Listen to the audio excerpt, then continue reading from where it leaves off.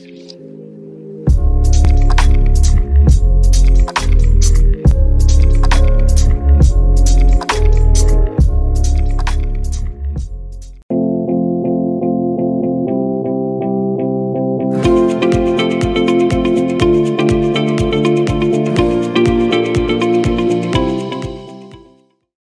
Purnendu Chatterjee Chair in Energy Technologies at the Department of Physics and Department of Materials Science at the Engineering at the University of California, Berkeley.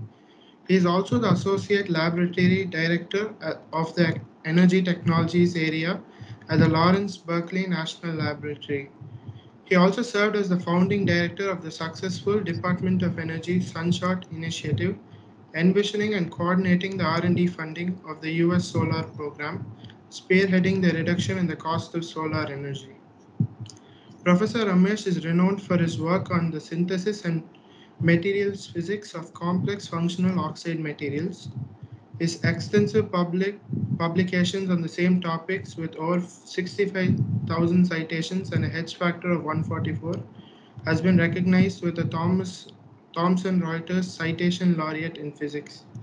He has also been conferred with several other accolades and laurels, including the Alexander von Humboldt Senior Scientist Prize, the APS McGrody New Materials Prize, the TMS Bardeen Prize, and the IUPAC Magnetism Prize and the Neil Medal. He is also a fellow of the APS, the AAAS, the MRS, and is also a foreign member of the Royal Society of London, as well as the Indian National Science Academy.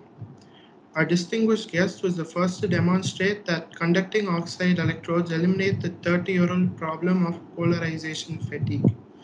Together with his pioneering work in ferroelectric thin films, this was a crucial step towards the development of reliable high-density, non-volatile random access memory, or FRAMs. He also initiated research into the fields of manganite thin films and coined the term of colossal magnetoresistive oxides in 1994. His group has also demonstrated the electric field control of both ferro and anti-ferromagnetism using multiferroics, and this cutting-edge research has enabled the development of ultra-low power information storage, sensors, detectors, and logic units. Thank you so much, sir, for taking time out of your busy schedule to enlighten us on the latest research and developments in the field of ferroelectrics. We are really looking forward to your lecture. Thank you, Tarun. And thank you, Professor Raman and the Mettle team. By the way, anybody there remembers Aditya Mishra?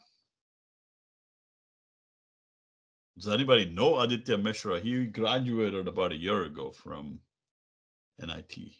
Anyway, I was there in 2018 for Pragyan. Does that make sense? Pragyan is your cultural event. It seems like it was such a recent event, but it's been already 3 years. So it's a pleasure to be there remotely. I hope you guys are all doing well. Most of you, at least a significant number of you, are vaccinated and safe. Anyway, so without much ado, let me go to my talk. First, Tarun, can you see my screen? Yes, sir. Your screen is visible. Very good. Okay. So when Rishika asked me to give this talk, I said, what would you like me to speak on? And I gave her 2 topics, and she picked this topic.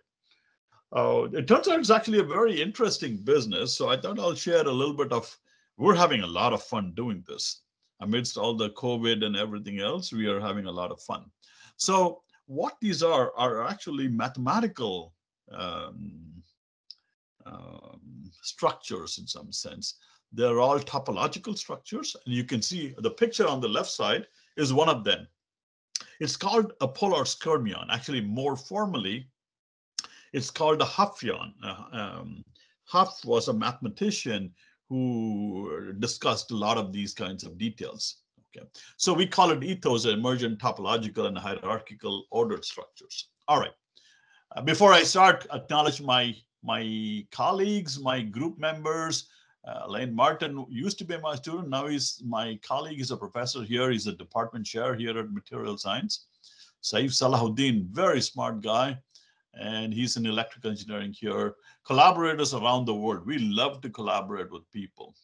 And one of my former postdocs is at NIT, Hemalata. She's in the physics department. And hello to her if she's there. And of course, we work with a whole bunch of people. And like everywhere else, we could not do it without the funding. In our case, the Department of Energy, the Army Research Office, these MURIs are multidisciplinary programs. Okay, so the question is, what are we talking about? I thought I'll start with the brief history of ferroelectricity. It turns out, I will describe what ferroelectricity is in just a minute.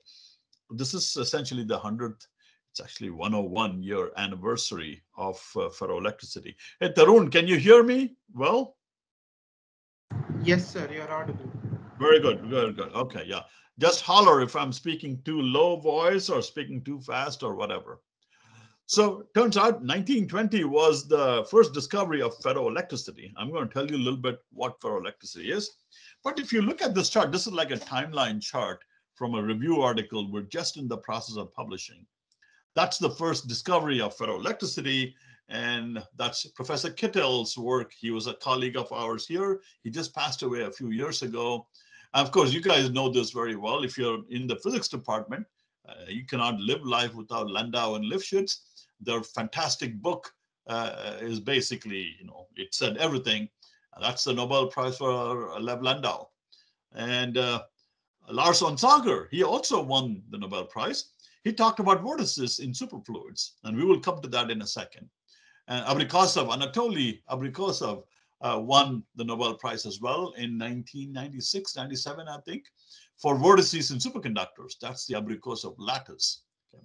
And then a few years ago, 2 years ago, David Thouless and Michael Kosterlitz, and they won the Nobel Prize for topology. And we will get to that in a second. These are real space topology. And then there was some work in the 90s on toroidal dipole moments, vortices in barium titanate. This fellow, Laurent Belache, is a very good theorist, fantastic theorist. And he had predicted some stuff that nobody really paid attention. Okay. There was some work on very thin films of some ferroelectrics, but really the whole thing started taking off when some experimental work started happening. And you will see that this is the timeline. And as you go into the 2010s, things start to get more and more intense. All of this was theoretical work. There are a few experiments, which really wasn't that exciting. And then there was some description of closure domains and stuff like that. But the real big thing happened. One of the students in my group, actually, he discovered, Ajay Yadav, he was from IIT Kanpur. He was trying to make superlattices, which I'll get to in a second. He discovered these really fantastic spiraling structures. And that triggered a lot of different things. And you will see that there's a whole bunch of work that's happening. What I'm going to try to do is to cover for you some of these things. So what's happening here from the materials perspective, from the physics perspective, and why is this so exciting? Okay, that's kind of the focus. Okay, so let's start with the beginning. What are ferroelectrics, and especially what are perovskite ferroelectrics? So you can look at this in many different ways. You can use ab initio kind of calculations, but the classical way to think about this, if you go back to your thermodynamics classes, if there are graduate students there, you look at your thermodynamics classes, you can write down the free energy functional, right? And either the Gibbs free energy or the Helmholtz free energy. Then you can say, you can expand it in terms of the order parameter. For us, that order parameter is this value, is the polarization or the displacement more generally. Okay. Now, the material that we're going to look at is called a perovskite. It's got the structure. It's got the ABO3 structure. You can see the 3 oxygen atoms. There are 6 oxygen, each shared by 1/2 unit cell. So you get the 3 oxygens. The A site is the green. The B site is the blue. And the B site is typically the smaller ion. Titanium, for example, titanium +4. Okay, so let's erase all of this stuff. So if you write down the free energy for a material such as barium titanate, this is a good example. Barium titanate or lead titanate, PbTiO3.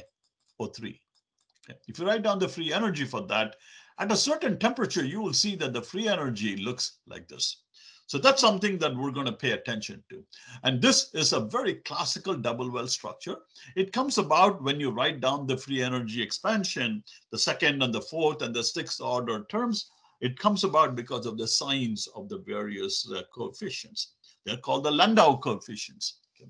So when that happens, you will start to see at a certain temperature that instead of being something like this, where there is no order parameter, it's zero, the material will start to have two order parameters. That's one way to think about it, which is the so-called mean field or the Landau approximation for this.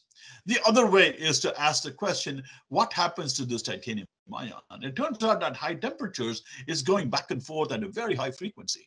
But as you cool it down more and more and more, that frequency will start to decrease. And at one point, it'll become a spontaneous distortion. It'll move, for example, in the down direction. It was average zero, it starts to go into the down direction or the up direction. Okay. That gives you the A state and the B state. Okay. So summary of all of this discussion, lead titanate, a prototypical ferroelectric, it's a perovskite. There is a very strong role of the local electronic structure. For example, in the lead ion, there's a very large contribution from the 6s electrons. Those electrons are very far away from the nucleus, so they're essentially free to run around. You know, like some of you guys are far away from your home, you're from North India, you're hanging out in Trichy, so you're having a lot of fun.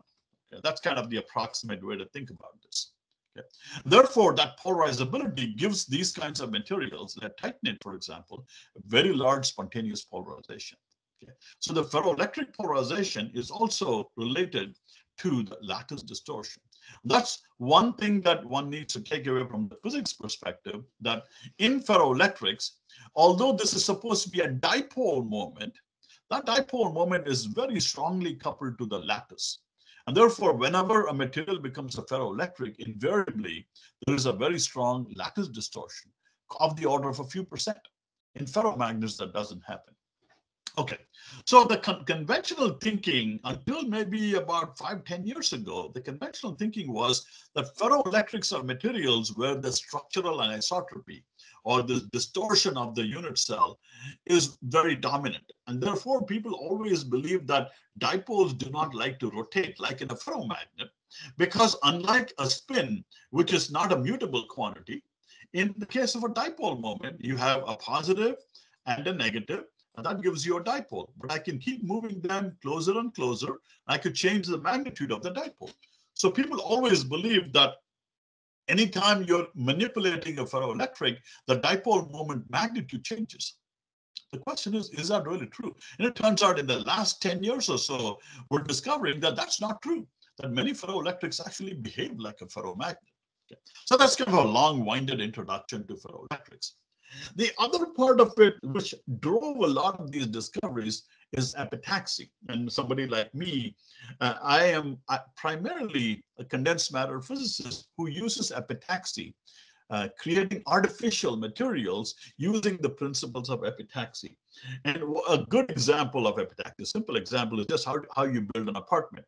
You may be, I mean, even in Trichy, you have a lot of apartment complexes which are now 5 to 10 stories tall. They're basically epitaxial structures because you use the foundation and you start to just build it up. Okay.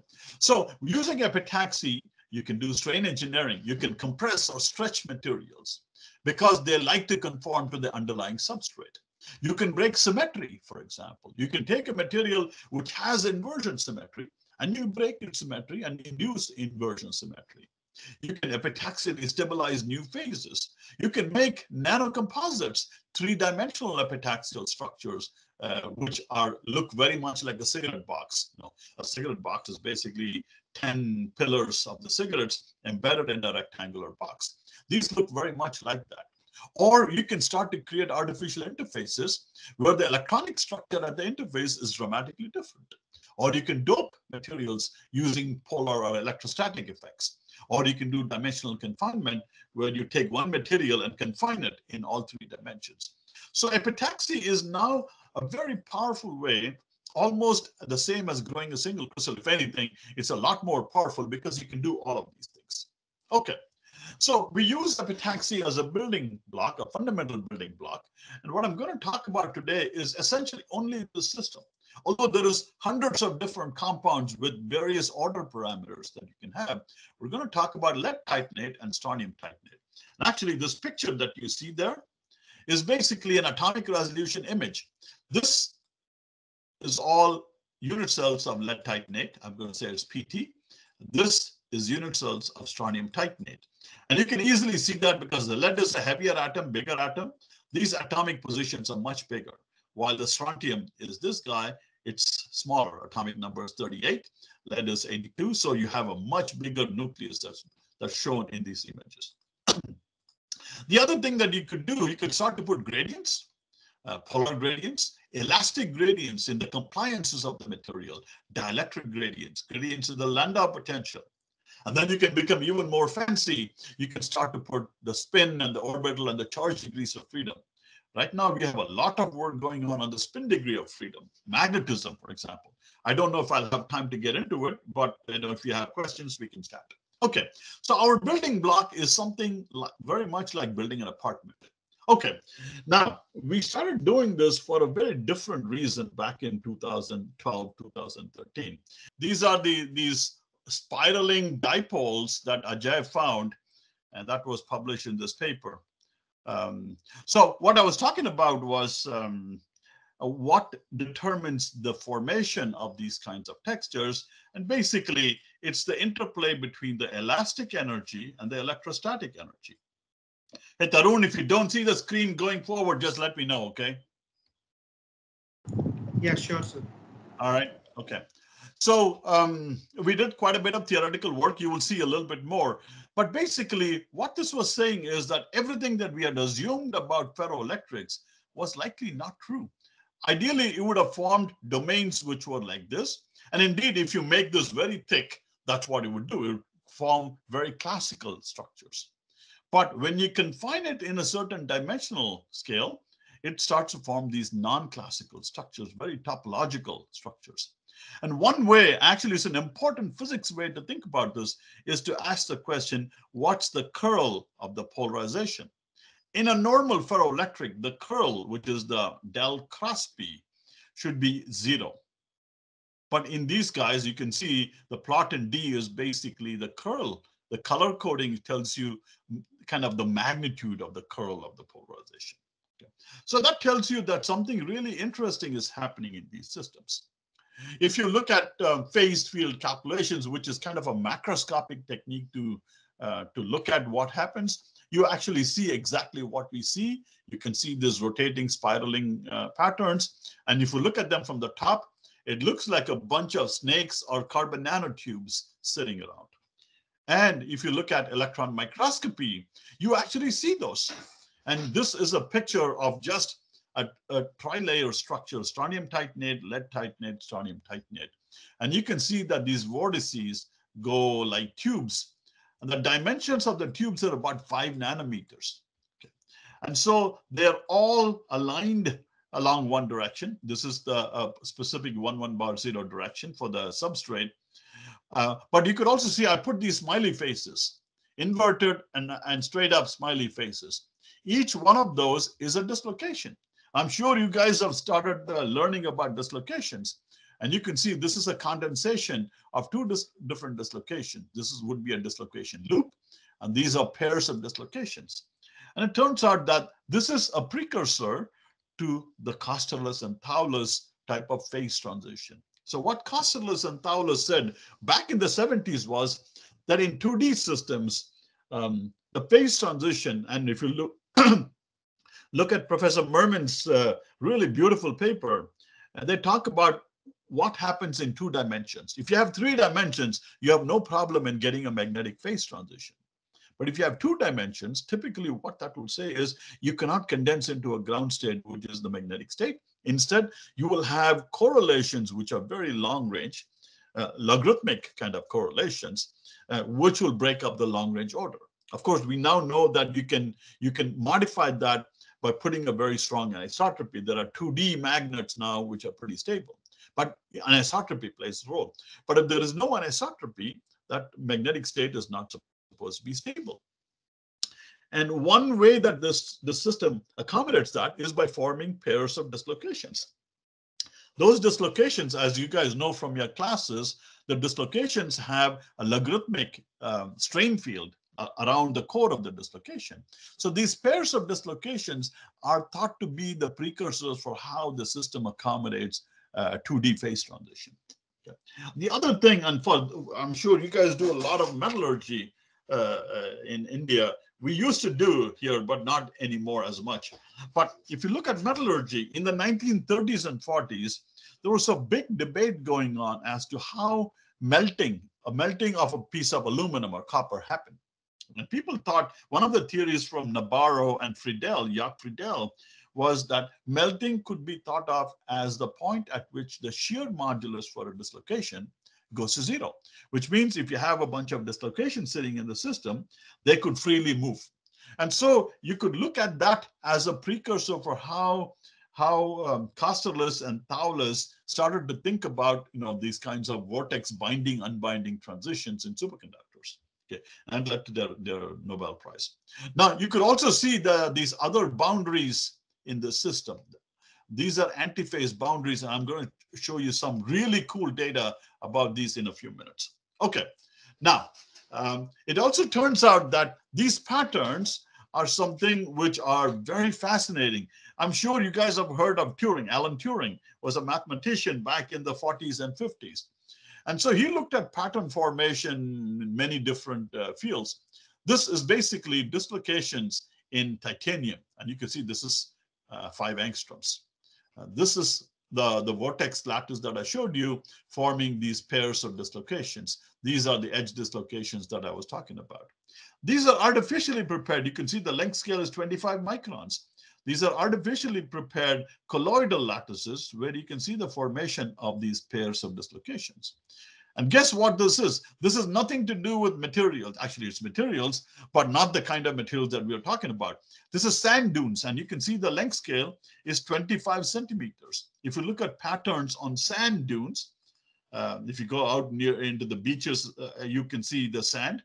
And if you look at those sand dunes, you will see that they have these patterns, and you can see that there is clearly the same kind of dislocation type patterns here as well.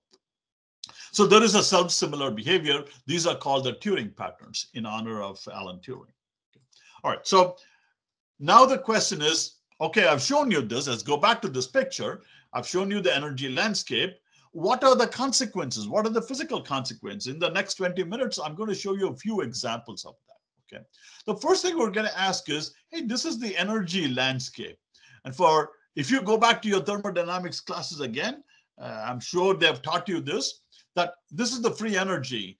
And at this point, this red region in the square box, for example, the curvature, which is d squared u by dp squared.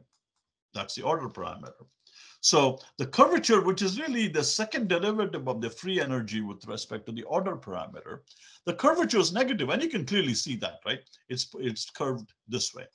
While here, the curvature is positive.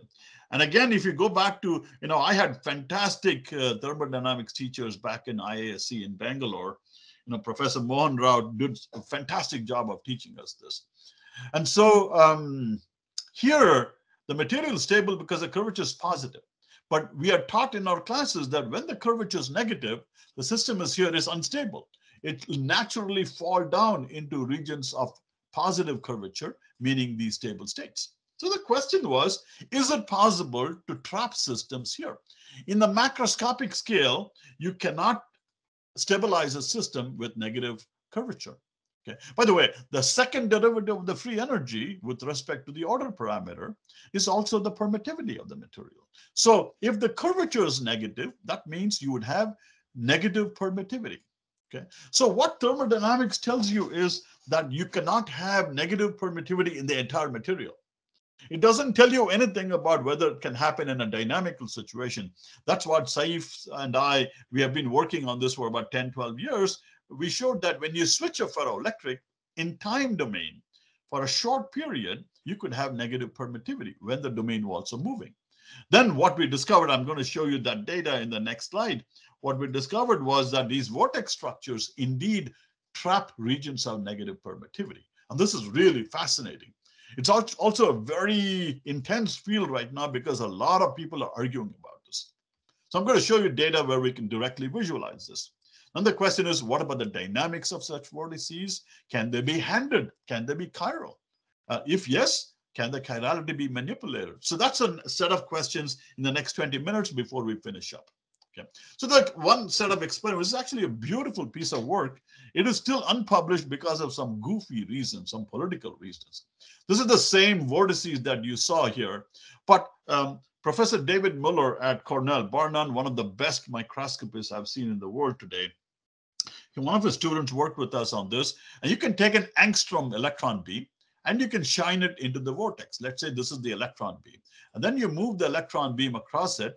As the electron beam is interacting with these rotating dipoles, its angular momentum will change. And therefore, that shows up as a torque. So as you know from your physics classes, the angular momentum is d tau by dt.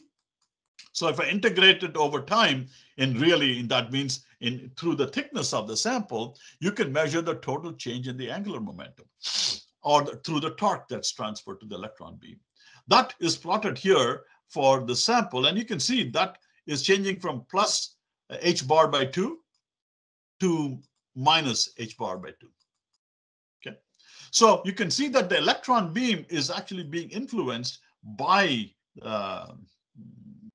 the vortex structure. Now the next question was, hey, can we go back? That's the same plot that I showed you. That's a torque that's introduced to the system. Can you use the microscopy technique to map out the potential? And indeed you can. This is a holographic-like technique where you can actually measure the local potential. I'm not going to bore you with all the details, but this paper, there's a paper that we published in Nature in 2019, describes this. From the two of these guys, you can reconstruct the potential energy.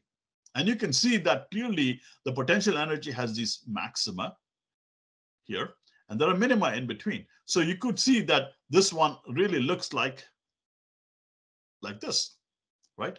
Or if I just use translational symmetry, these are the points at which is the core of the vortex right here, where the potential energy is a maximum.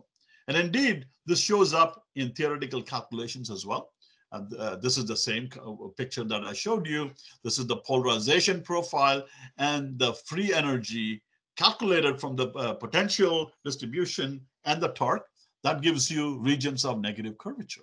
So indeed, these vortices trap regions of negative curvature, and both phase field and second principles, which is ab initio simulations, show that indeed you can have these regions with a maximum in the free energy, and conversely, those are the regions in which you have large negative permittivity. And keep in mind, this is local. The overall permittivity of the material is still positive. It better be positive. But there's nothing that says that the local permittivity should not be negative. And indeed they are. And so this was a very controversial piece of work because a whole bunch of people said, guys, you guys don't understand this, that you cannot have negative permittivity. Thermodynamics just tells you that you can't have negative permittivity everywhere in space because that's unstable. Okay, and so this is basically the mapping of the local permittivity. You can see right at the core of the vortex, the permittivity is negative, although the overall permittivity is still positive. All right, the second aspect that we are very interested in, and this is a paper who just came out in Nature in April of this year, is we can use now ultra-fast time domain pulses in this case, or you could do a frequency domain as well. In this case, terahertz pulses. So what our colleagues at Argonne National Lab did was they have very fast X-ray pulses, and they were shining these terahertz pulses onto these vortex-like structures and basically jiggling them. And let me show you what they did here. So if you look at this picture, these are the vortices, and what they were trying to do was to jiggle them in a very coherent way. And they called that the vortexon. And if you look at this picture, that has a very specific frequency around 200 gigahertz or so, where there's a very large peak that doesn't show up otherwise. Now, if you look at these calculations, these are ab initio calculations, that's one mode where it's going like this, left, right. The second one is more interesting. This is what you would call the scissor mode. It's going up, down. So these vortices are going up, down, back and forth like a seesaw.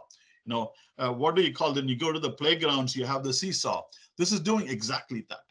And so these are now coherent oscillations of the vortex lattice, and that's called a vortexon. It's like a new mode of these materials. Okay, all right. So we're getting close to the final part. The last part of this has to do with chirality, you know, and then a quick discussion on chemistry. And when you guys took your chemistry classes, I'm sure they talked about racemic mixtures, D-glucose and L-glucose. And it's very fascinating because the human system, for some goofy reason, can only assimilate D-glucose. And if you take L-glucose, you will just pass it right through. For the same reason, all of the amino acids that we use are all L amino acids. And people are still arguing about it. You know, people talk about, oh, you know what, out in space, something broke parity, the hydrogen, there was a small mutation, so a very small fraction of that became L, and so that led to it. I don't think this is ever resolved. But if you look at,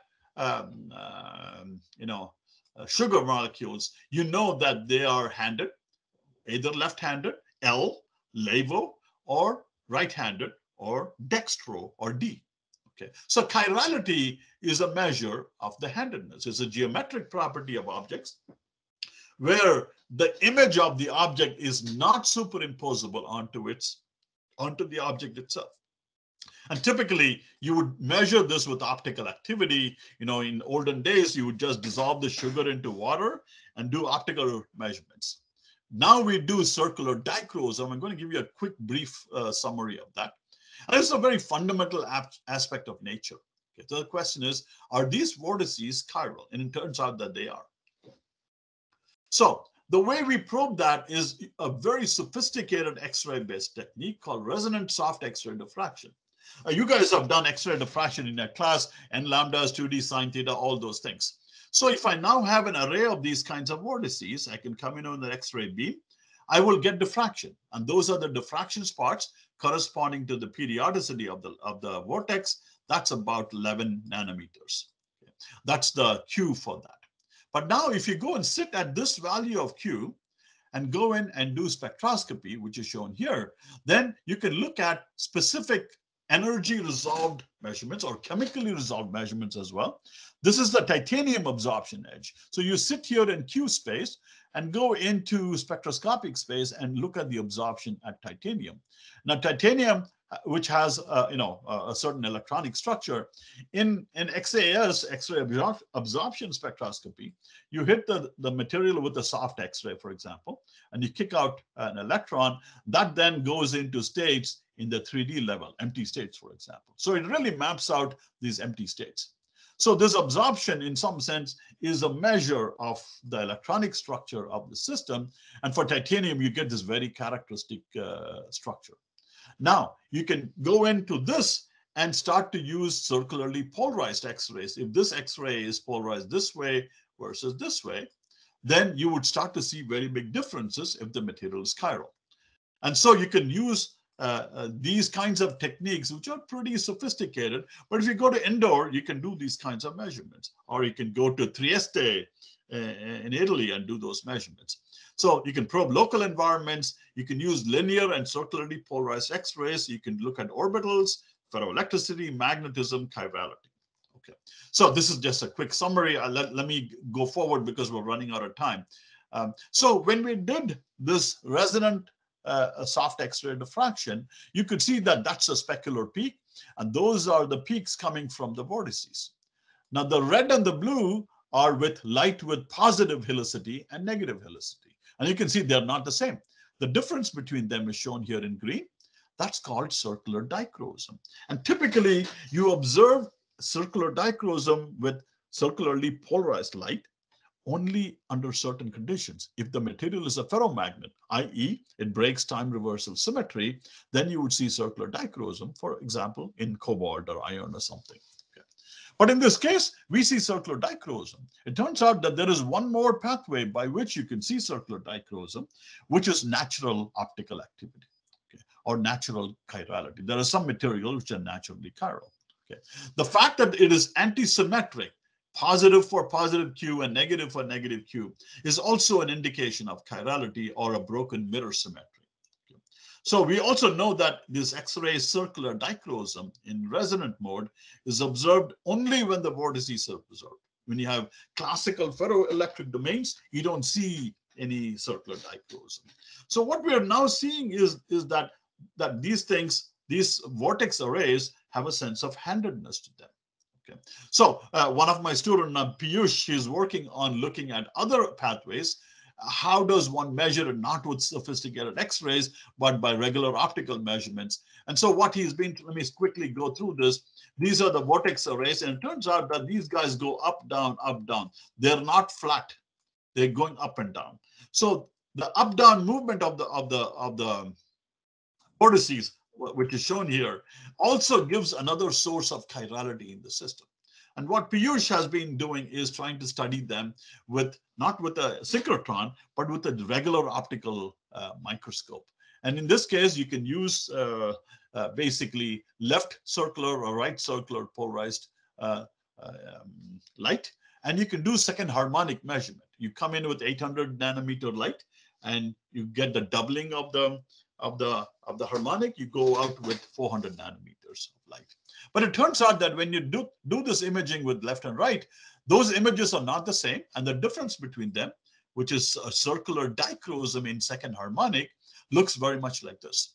And then what Piyush and his collaborators, we just got this paper accepted in Science, they showed that you can put metal wires here. These black lines are metal wires, and you can switch these guys back and forth. And that back and forth switching is shown here, repeated switching back and forth. And you can indeed go through circular dichroism hysteresis that's shown here in this plot. And that's interesting because it's telling you that for the first time, you can manipulate the chirality or the helicity or the circular dichroism in this case, which is the blue data, as a function of electric field, and make it go from positive to negative. Superimposed on this is also the ferroelectric hysteresis loop, the in-plane ferroelectric loop, which is shown in red. And the theoretical calculations are in orange and in green. They all qualitatively or semi-quantitatively agreed that you can indeed manipulate the chirality with an electric field. So think about this, right? Imagine that you had D-glucose and you applied an electric field and you converted it into L-glucose. And that's not possible, but in case it is possible, that's pretty much what this is saying. Therefore, you can use electric fields to manipulate these. Okay, so let me skip through this. This is just too much details for this. We've done a lot of electron microscopy. We've shown that as a function of electric field, these vortices which go up, down like this, after switching, they invert. And that's the source of the chirality and stuff. Okay, in the last 5 minutes or so, I want to show you one more piece of work, and then absolutely we finish up. Now, it turns out that I showed you with these vortices, these are long wire-like things. Those are formed because of the epitaxial growth on a substrate, and we call it dysprosium scandate or DISCO, which is slightly larger than the lead titanate lattice parameter. So in some sense, the film is under tensile stress, and that's why it forms these wire-like structures. Now, if you went to a substrate like strontium titanate, which is slightly compressive or something which is even more compressive, you start to form bubble-like structures. And these are also topological objects. They're called skyrmions. And there is a magnetic analog of these, but these are the electrical analogs. And so one of the postdocs working in our group, he just went back to China as a professor. He worked out the phase diagram for this. And these skyrmions look like this. These are high-resolution images of the skyrmions. They look like circles, actually. It turns out they're a lot more sophisticated than simply circles, but I'm going to show you just one picture of how they look like. But before we get into the characterization of the skyrmions, the properties or the attributes of skyrmions, they are characterized by an integral topological charge. It's called the Skyrmion number. NSK is called the Skyrmion number. It's basically a surface integral. D squared R over the surface of this N is the normalized local dipole moment. And you can clearly see there is a cross product here, which is already telling you something about a curling dipole moment along the X and Y direction, which is in the plane. So the integrand, this guy, is called the Pontegrin density. Okay, and so the N skyrmion can also be written in this form, where V is the vorticity of the skyrmion. Okay, this is what they look like. These are actual calculations, ab initio calculations, but then made into Bollywood movie kind of structure. You can see all of the fancy dipoles and stuff. And this fellow is really a theorist, but he did more fun stuff visualizing. Each one of these is a skyrmion, and they form into these arrays of about 7-8 nanometers. You can look at them again with electron microscopy. This is Hadow STEM, scanning transmission electron microscopy, or something called 4D STEM, which I won't have time to get into. It's a very sophisticated technique. And you can then pick up the in-plane component of these skyrmions, which in this picture is this red belt that's going. Now you can already start to think that if this belt, these arrows are going from left to right, maybe this is a left-handed skyrmion. It doesn't have to. It could go from right to left. Then you would have a right-handed skyrmion. So it's exactly like our belt that we wear. You know, I'm left-handed, so I wear from left to right. But if you're right-handed, you go from right to left. So you will have handedness also for the skyrmions. And these are the images of the electron microscopy images of the skyrmions. These are the calculations which actually show the in-plane component, which we call the block component for the skyrmion. And that was this paper that Sujit Das published. He's going back to Bangalore as a professor in January. We also showed I'm not going to go into the details, beautiful piece of work. We showed that indeed they also show very large circular dichroism. That dichroism is shown here. And it is also asymmetric. So the skyrmions are also chiral objects. And so we're now trying to understand other properties.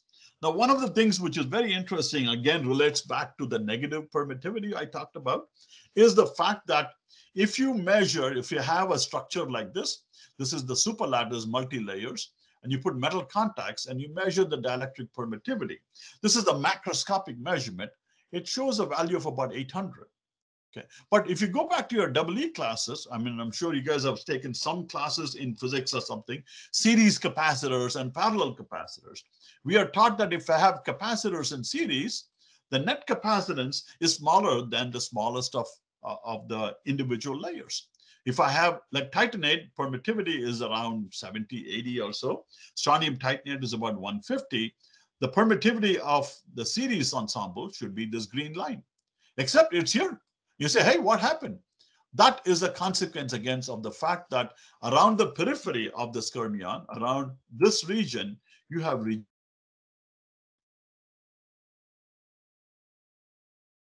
have now around the periphery of the skyrmion regions of negative permittivity.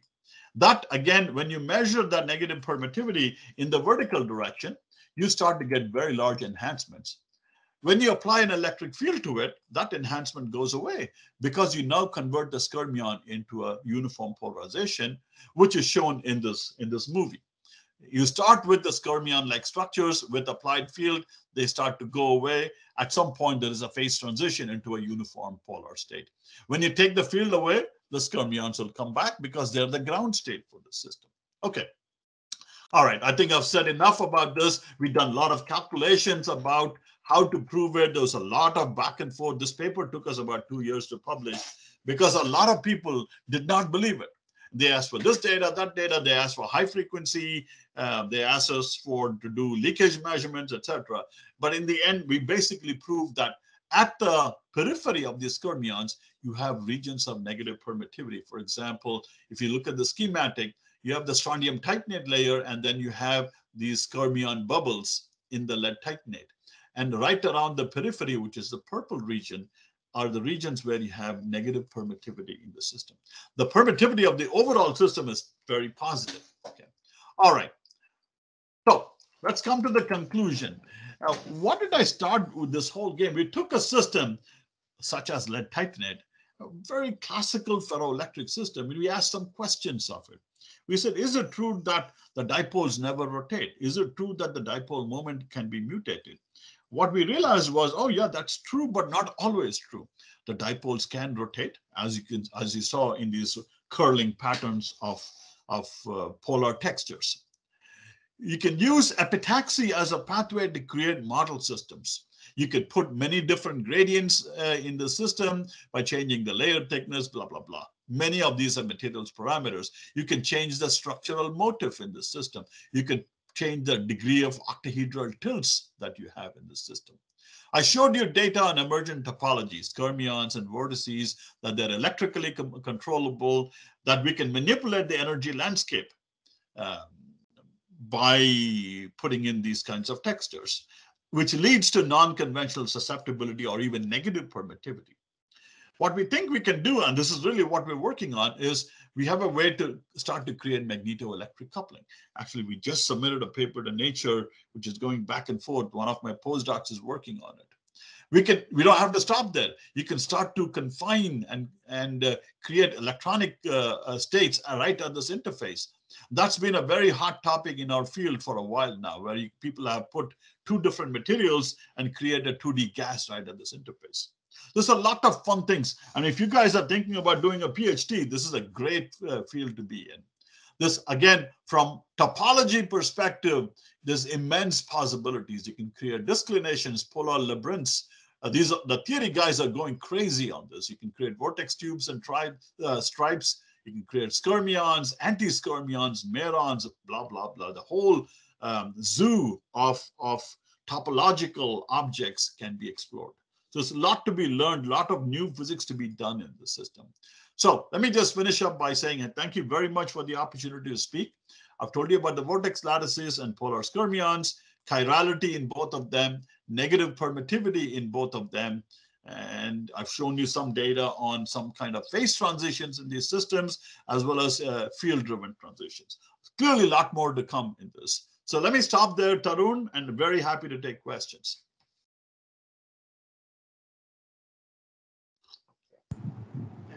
Thank you very much, sir. It was a really enlightening lecture. We didn't know about any of this as like second-year students, so it was really interesting to learn about the latest development. I hope it was not too over the top, but that's okay. You guys are young people. You can go read stuff. Yes, sir. Yeah. So we're open to questions. You can either type it in the chat, or if you want to unmute yourself, that's also okay. Yeah. Either way is okay.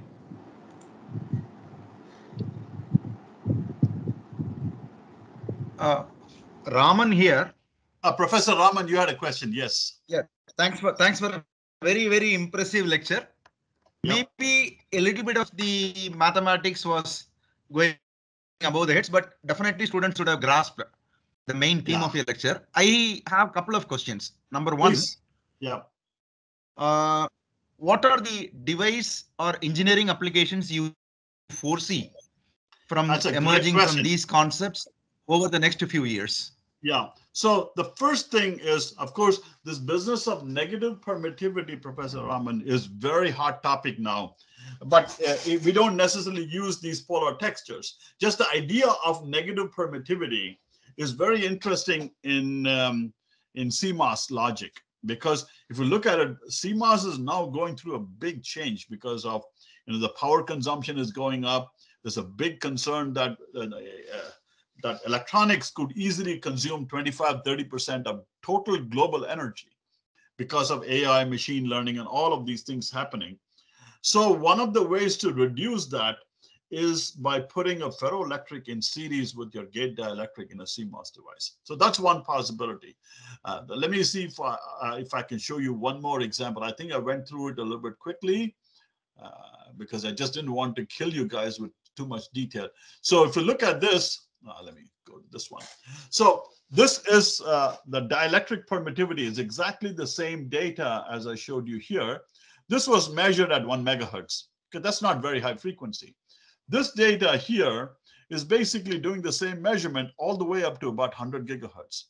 This is 10 gigahertz. This is 100 gigahertz.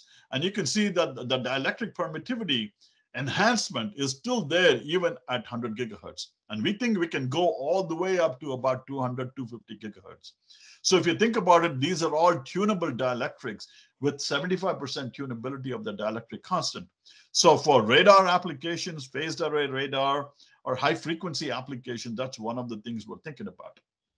Now, one topic that I didn't discuss is we are, of course, very interested in electric field control of magnetism for a whole bunch of applications. It turns out that you can actually do those kinds of experiments with these vortices and skyrmions and stuff like that. But thank you. That was very informative. Yeah. My second and last question, pardon me if it is a little tangential. Do you foresee any possibility of oxide? Professor Raman, you were a little bit choppy. Based semiconductors? I didn't get your full question. You were a little bit choppy. Can you repeat it? Yeah. See, you're working on oxide systems. Mm-hmm. My question is, do you foresee a possibility that oxide semiconductors have a chance of completely challenging the conventional silicon-based semiconductors? That's a great question. That's an awesome question. By the way, that was the second topic that I proposed to Rishika. And she said, no, this looks very interesting. Talk about this. My other work, about 60% of my research is focused on asking one question. If you fast forward 20 years from today, electronics is going to look different for a simple reason. If you don't do anything else to CMOS, which is the basis for all of electronics, you're going to consume 25 to 30% of primary energy, which means you still have to build a lot of new power plants. And therefore, efficiency of computing energy efficiency of computing is going to be a big deal in the years to come. And therefore, what we've been saying is, hey, look, we cannot just stick to Boltzmann statistics, which is what the semiconductors are based on. We need to start to use internal degrees of freedom, like magnetism or ferroelectricity or magnetoelectricity. So we are working feverishly on devices which would function at 100 millivolts, for example. Your chip in your computer is probably working at 1.2 volts. How do you reduce that to 100 millivolts and then to 10 millivolts? The reason for that is voltage is really a place marker for energy. For a capacitor is CV squared, basically. 1/2 CV squared is the total energy. And therefore, voltage is in some sense a marker for energy. So we are deep into this business of looking at either negative capacitance, which is what Saif is leading, and I work very closely with him, or looking at these totally new architectures. And about 3 years ago, with our colleagues at Intel, we published a paper which was talking about a magnetoelectric spin orbit coupled logic and memory device. What it's planning to do, we are working on the physics of it now, is to see if you can bring logic and memory together, which means if you open up your computer, your logic chip is somewhere and the memory chip is somewhere. Therefore, much of the energy is just going back and forth between logic and memory. The question is, what happens if, like the brain, you can do logic and memory in the same device? So we are trying to build those kinds of devices where you take a memory, like a ferroelectric, which has got bistable states, but can you do logic with them? How do you do addition, subtractions, and/or all of those operations? How do you do that? That's what we're working on. There's a lot of progress happening. So for sure, you're going to see new materials. The periodic table is going to get opened up for semiconductors. For sure. That's a great question. Thanks a lot. Thanks for your time. Thank you. You're most welcome. Any other questions from the students? Navneet, Rajiv, yes. Thank you, sir, for the lecture. It was many of the parts were simple to understand, in fact. Good, that's great. Sir, I was just doubtful, you have performed a lot of ab initio simulations as well to study the system.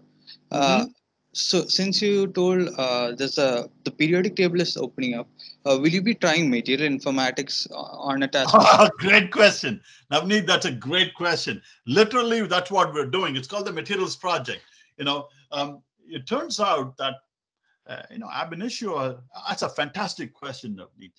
Ab initio has become so sophisticated. So we have a big Department of Energy funded program, which literally just got started about 2 months ago, where we are again trying to look for energy efficient electronics. So one of the things that we're doing is to say, how does one use the power of ab initio computation to discover new materials? So our circuit designers or people who are working at the upper level of the food chain, they give us specs for what they want for this, let's say an attojoule switch. Hey, you need to get to 50 millivolt operation, you need this much of polarization, or et cetera, et cetera. And you can go take it to the ab initio computer and say, hey, tell me what material. It probably will tell you go to barium titanate, but it could tell you a totally new wacky material, which it has discovered by computational techniques. That is going to become a huge part of the learning process. You don't have to do the Edisonian, hey, let me try one, let me try again, blah, blah, blah. You can go to ab initio and basically ditch 80-90% of the useless information and focus on the 10% which can give real experimental data. So this is happening ferociously right now. Thank you, Professor. Yep. Great question, Navneet. All right. Tarun, back to you. Yeah. Why scientists are attracted toward organic electronics? I'm not sure they're attracted. There's a big bunch of people doing organic electronics, but I think people are, it depends on what your programming is, it depends on what your advisor's doing and stuff like that.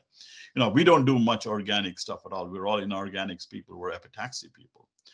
Yeah, for there's some reason organics, of course, you can do is very flexible. Synthesis is easy. You don't need high temperatures. Those are all valuable things. But I'm not sure if, if you're doing silicon is a huge business, $500 billion business. So there's a large number of people doing research on CMOS and those kinds of things. Tarun, back to you. Yes, sir. We'll just wait for a few more minutes if anybody else has any other questions. Yeah. By the way, Professor Raman, that Aditya was not Aditya Rangan, Aditya Mishra. Oh, okay. Thank you for correcting me, sir. Thank you. Yeah. He went to San Diego, UC San Diego. I keep in touch with him because, I was hoping that he would come to Berkeley, but, the admissions here is pretty screwy. So he went to UC San Diego. Okay. Anyway, our students will definitely make use of your goodwill. Very happy to. Very happy to. Yeah. Thank you. Thank you, Professor. Yeah, sure. Okay, guys. No other questions? Sir, one last question. Yes. So on your website, you talk about the control of thermal effects in materials and like how to convert waste heat to electrical energy. Yeah. Yeah. So how does that? Well, if you remember, I started by saying that we were looking to understand phonon transport. Now, one reason that's important is if you want to make a thermoelectric. A thermoelectric basically converts heat into electricity. It turns out, that's a very difficult problem. I know there's only a few material like bismuth selenide or bismuth telluride which have good efficiency. Even bismuth selenide has only a third of Carnot efficiency. Carnot efficiency typically is around 30%. The bismuth selenide thermoelectric conversion efficiency is about 10%. The reason is because typically when you have heat transport, electrons carry a lot of that heat. And so that's not useful because they also carry the current. So the figure of merit is some ratio of the electrical conductivity, the Seebeck effect, which is S, the Seebeck effect, divided by the thermal conductivity. So our thinking was, hey, can we use these kinds of artificially synthesized materials to strongly suppress the thermal conductivity? How do you make a thermal glass? Basically, a material, well, glass, for example, has very low thermal conductivity, but it also has very poor electrical conductivity, so it's not that good. But if you can make something which is electrically a good metal, or conductor, or even at least a semiconductor, but thermally is a glass or an insulator, those are very good quality thermoelectric materials for waste heat conversion. So I had a former student who was somewhere from Trichy. He's a big professor at the USC in California, in Los Angeles, University of Southern California. Now, Jaikant worked on this with me and Arun Majumdar on looking at oxides for thermal energy conversion. And so that's where we got started on these superlattices. But now we are really looking at other things with them. Okay, thank you very much, sir. Yep. I think we can close the session now. Yeah, thank you very much, guys, and be well, be safe. We'll see you guys soon sometime. Yeah. I'm going to sign off now, Tarun. Yeah, good night, sir. All right, bye-bye. Yeah, thanks a lot. Thank you. Thank you. Yeah, Professor. Yeah.